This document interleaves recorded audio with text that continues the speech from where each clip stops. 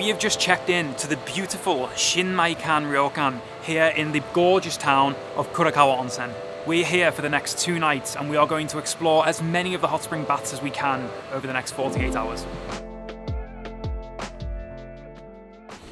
It's a beautiful day, it's so sunny, and we're going for breakfast. Try not to fall downstairs. Wow, we thought there was a lot of food and then they brought more. I'll quickly run through what we have. We have rice, miso soup, we have onsen tamago or onsen egg. This is chicken with konnyaku. We've got milk pudding, not sure what that is. Tofu, daikon salad, fish with roe.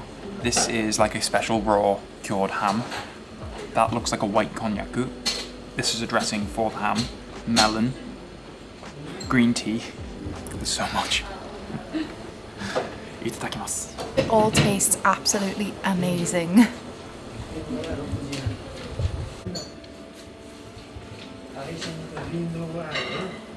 Well, somehow we managed to finish all of that. So now that we're stuffed after breakfast, we're going to try and head down to the cave bath. It's one of the only cave baths in this area. Probably won't be able to take the big camera. If there's nobody there, we will try and get some photos or video on the phone. I doubt we're going to be able to because it is a very popular bath, but we're going to go enjoy it, and we will take you into one of the other onsens later on today. So this is the cave bath. At the moment, I'm the only one here. I am going to enjoy this so much. There's 2 ways to get into the bath. There's the main bath there. There's also another little side passage down that way. Let's go into the water. There's another little separate cave down that way. It's only small. And then round here, this leads around to that second entrance. The temperature of the water is absolutely perfect. There's like steam filling the room. I'm completely alone. This is like the perfect bath, perfect onsen experience. I am so happy right now. So we're now on the hunt for our first onsen. It is the most beautiful day. There is not a tourist here yet. Hopefully our second bath of the day can be nice and quiet. So we've just come to the information centre in Kurokawa Onsen to get our onsen pass. And if you turn it over, there is the cutest cat on the floor, by the way, look at him. Oh, he's so cute. You get 3 onsen for 1,500 yen, or you can get 2 onsen and a snack. And I think the snacks include like dango or a drink or ice cream and a drink, but we're gonna do the 3 onsen because we can get snacks at any time. Our first proper one of the day on our pass is gonna be Misato, which is an SP bath, which means sulfur, and we love the sulfur ones because they smell like onsen, like real egg sulfur onsen. This one's a nice milky one, and it looks like we have a 3-minute walk to it. Okay, so change of plan. The onsen that we wanted to go to doesn't open until 1 PM. So we're going to head to RYOKAN Ichinoi, which opens in 10 minutes. So that's going to be the second bath of the day. This place is gorgeous. It's so peaceful. There is not a breath of wind. The sun is out. I think we might be on our own here, and I can smell the sulfur. It smells really eggy, but I associate that with really good onsen now. So I'm really, really excited for this one. So we have struck super lucky again. We've got the onsen to ourselves. This almost never happens in Japan, and we've had both onsen this morning to ourselves. It's a good day. The water is a beautiful, beautiful temperature. And look at this view. So, so nice.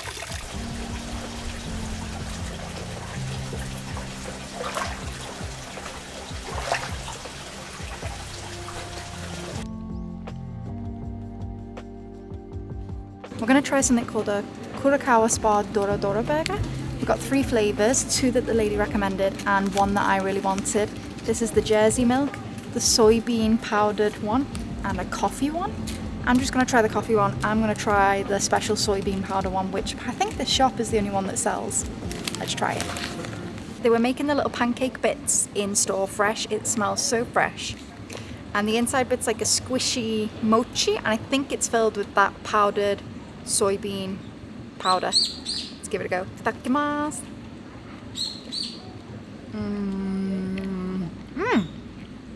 I think this one's the coffee. I'm gonna try the other one. I take that back. This one is the kinako one, the soybean one. It tastes a bit like coffee. It's really weird. It's nice. It's just definitely like a coffee taste. Maybe it's subliminal in my mind. It's super, super nice. It's really squishy. And I think it's got a layer of red bean paste at the bottom, like a cream inside, a mochi, and these beautiful pancakes on top. I'm gonna give this like a 9 out of 10.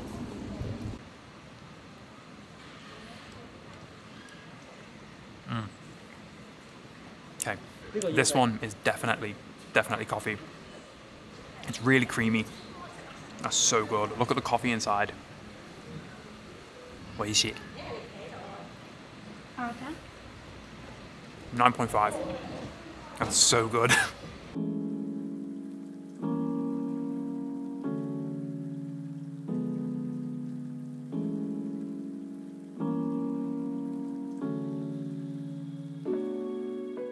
This is something super, super exciting. We have been given access to the private bath for 40 minutes. This is in the ryokan we're staying in. Wait till you see this. Look at this bath. It's all ours for the next 40 minutes.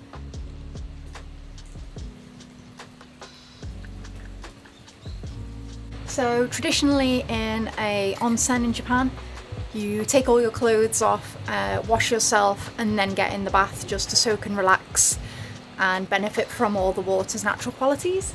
There's normally a little room of baskets like this where you take off your clothes before going to the shower. We're not going to show you that. So we're here in the private onsen. Quite privileged. Normally you don't get to film inside of onsen. I'm obviously wearing a towel for modesty's sake. Obviously you don't ever put a towel in an onsen, especially a public one. It's supposed to be wet and cold and put on top of your head. This place is amazing. The water's perfect temperature. There's a shower here with body wash, conditioner, shampoo, and the little spout over there is where the onsen water is directly coming into this bath. So that is the hottest part of the bath, and further away from it is obviously cooler. Yeah, we're going to enjoy this for the next 40 minutes.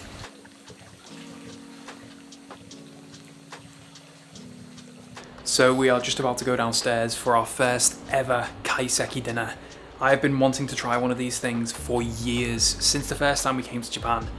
And today, now that we're staying in this ryokan, we actually get to go downstairs wearing our yukata and try our first ever Kaiseki dinner. So excited. Also, it is so hard to walk downstairs in these things.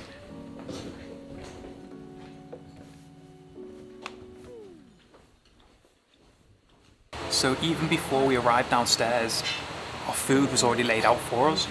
We've got a really nice selection. This is like the first course. It's a kaiseki, so it's over many different courses. We just ordered a big cup of sake, local sake. We've got a little fish just by the fire, which is ready to eat. And we've also got a little cup of plum wine. Cheers, kanpai. So I'm gonna try a bite of the food first. It's super fancy. It's the fanciest place I've ever been in my life. Wow, even the chopsticks are super fancy. We have fried mushroom.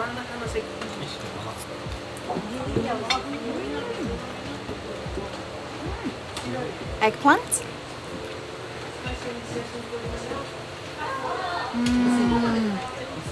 It's like smoky. That's really good. So bamboo with a little bit of the sauce.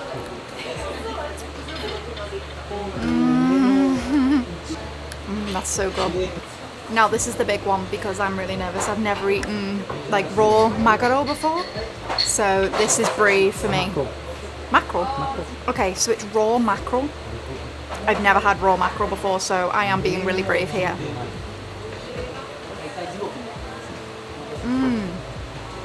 It tastes literally like the sea. It's so, so nice. Really fresh, no like fishy taste at all. The rice is really sweet, gorgeous.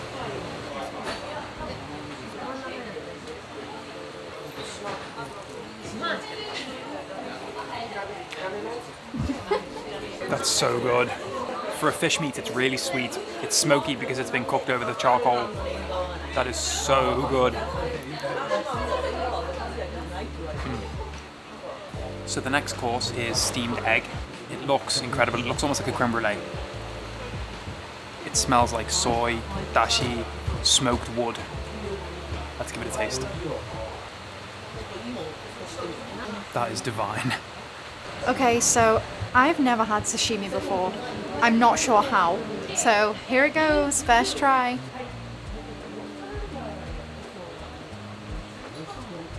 That is amazing. It's so soft. I had it with a little bit of the wasabi and I dipped it in the soy sauce and it is delicious. 10 out of 10. I am definitely eating sashimi again. So this is sweet potato and miso. It's got like cheese on top as well. He said the whole thing can be eaten. Give this a go.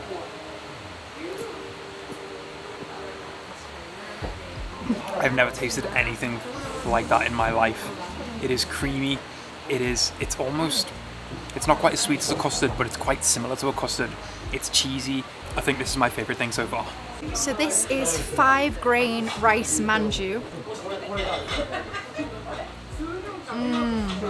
It's really, really savory. It's really good. So this is an exciting course. This is A5 Wagyu beef. This is only my second time in my life having A5. So this is my first time trying A5 Wagyu beef. I'm gonna dip it in the sauce. That is super, super soft. Really buttery. Very mild flavour, but really, really nice. It's like butter. So this is the main course, I think, which is soba and pickled daikon, eggplant and rice. Soba is literally, well, it was my favourite thing, but I think sashimi might be now. Also, we are now on our second big cup of sake. Probably won't be the last of the night either. We are so full now. We're just about to come on to the last course, which is dessert. He's bringing it in 5 minutes. He's also just brought us a lovely cup of tea. I think this is genmaicha. It's absolutely delicious. The service here has been impeccable. The 2 waiters that we have are both from Myanmar, and they are such lovely people, and they could not do enough for us. What a very, very special night this has been. We're really, really sorry, but we completely forgot to film dessert. Andrew's completely finished his. That'll be the second cup of sake for us.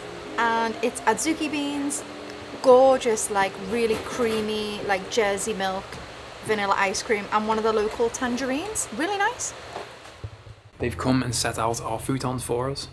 But before we jump in bed, I'm going to quickly run outside and show you the lights, because this town at the moment, with it being winter, has got lights above the river.